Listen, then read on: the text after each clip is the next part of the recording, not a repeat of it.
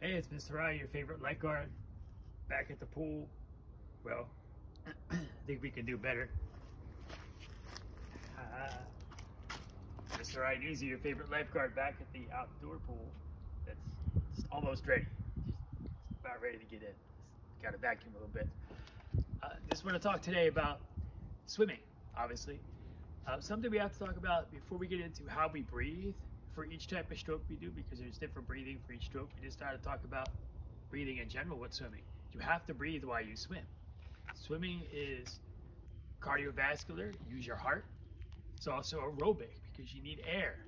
If you don't breathe in air while you swim, swimming becomes anaerobic, which means without air, and you start to suction the oxygen out of your muscles. And that's what happens if you notice, if you don't breathe when you swim or you hold your breath when you swim, you start swimming, you get tired right away. And you're like, oh, and you feel like you're gonna pass out, you're out of breath, you're breathing hard.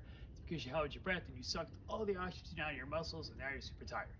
So you have to breathe while you swim.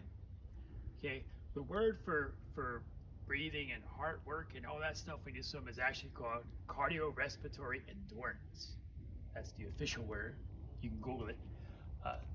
But we really uses your heart and your lungs. So cardiovascular, aerobic, or cardio-respiratory endurance. Okay. And thinking about just breathing while you swim, a little bonus information. Never, ever, ever chew gum or eat candy or food while you're swimming in the pool. One, it's just nasty if it falls in the pool and you gotta swim whatever you dropped out of your mouth. But more importantly, if you're chewing gum and you try to swim, you try to breathe some air, you're gonna suck the gum and it could go out in your throat. Then you suffocate and you have to be rescued by the lifeguard or whatever happens.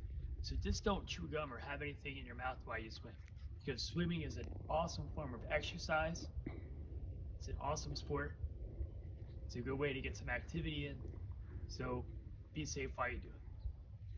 Keep swimming.